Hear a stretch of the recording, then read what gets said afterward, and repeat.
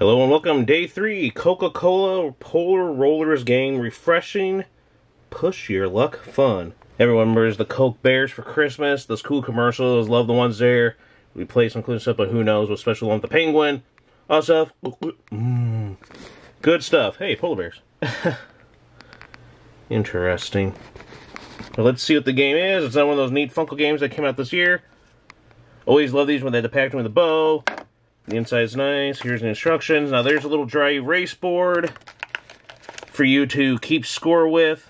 The one where you can draw and erase. We didn't use this when we were playing it already this year. We just rather have nice pen and paper. Keep that stuff intact and hopefully, well, if it dries out, it dries out. But at least it still looks nice. Here's the dice. Yep, that is the dice. And then here's the rest of the game. Let's just get into it. Here's the polar bear dice. One will have a little scarf on it that's red that says Coca-Cola.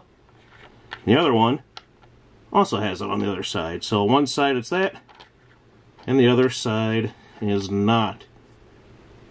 Then there's these things. They have numbers on them, and they'll have different ways that you're supposed to roll, and that's how you score, how those fall when you roll them. Setup is very simple. Lay them out like that for all the different scored numbers. And take the dice and pass them to the youngest player who goes first and start rolling, and we'll figure out how it goes along. Very simple, very easy little game. And fast, too. The object is to score the most points by the end of the game by rolling those little bear dice.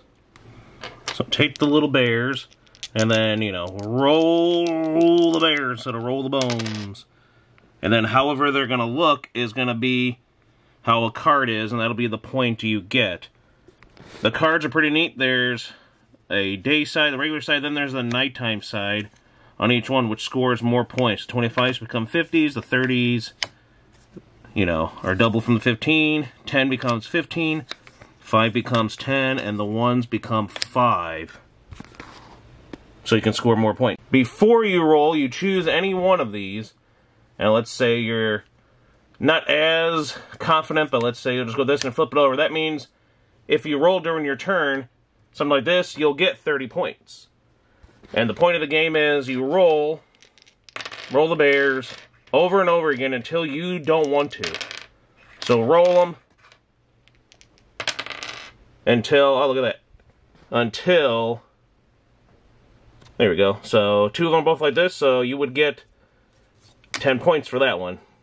So keep rolling until you want to stop, and then score your points for what you have, and then return all these back, and then flip this one back if you did or didn't get it. And then it's the next player's turn, and they can choose any one, like maybe say they'll choose this one to flip. And then they'll grab the polar bear dice and give them a roll. Let's use this one as an example and just play real quickly. Alright, so one facing that way, one facing up that way. Let's see, we have one, that would be that, so we'll take the 15 points. And the other one is on his side. Is there any bears that's on their side? Upside down. Nope. So, but you just get the roll again. And then there's a bear on his side, and this one is on his butt. So that means, nice, you get 25 points there. If I would have been, that's a hard one to get, but then when he, anyway, if I would have flipped it, I would have got 50. Now, you can keep taking a chance. Now, your chances dwindle, obviously. Like, say you end up getting that one, and then, let's say both of these ones were the result. You're going to have, like, if you roll that, and they all come up that, well, that's it. You took too far of a chance, and now you freeze out. And freeze out, you get nothing. And then any of these that you had, they don't count. You flip everything back to where they were, but the nighttime ones stay there, meaning the next player has a chance to do this. They have a chance for 2. Wow. Just kind of go by. So when you roll the dice, if it looks like that, you'll get that one.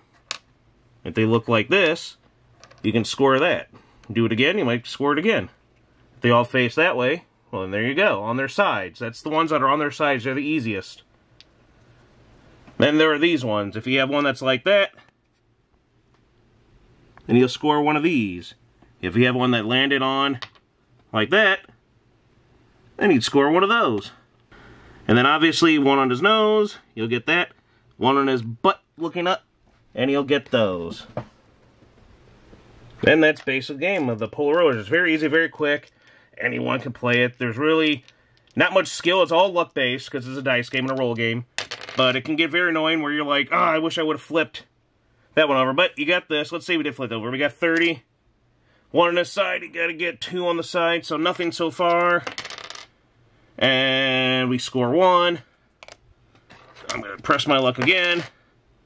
1 on this side. Not both on the side, but 1 face down like that. So that'll be 5 because of this guy. See? And I'm going to keep pressing my luck until, ooh, 1 like this. And then 1 on his nose. I feel like I'm going to end up rolling something like this. So I'm going to add up my points for the round. So I got 25, 26. Ooh, 56 will be my score. And whoever gets to 100, when someone scores 100 points or more, everyone else gets one last turn. Then the game is over. Player with the most points wins. In case of a tie, play again. And that's it. It's a neat little game. It's actually pretty fun. It just kind of sucks when you don't get the rolls you want and someone else does. But I do like the dice. I like that they're these little wooden shaped bears. Very, very nice. Very festive-y, wintry, and yes, very Christmassy. Because they're the Coke Bears. So hope you liked it. Give it a try if you can. I love these cheap little Funko games. Thanks for watching. Don't forget to like, comment, subscribe. And see you more for more 12 days of Christmas games. Have a Coke.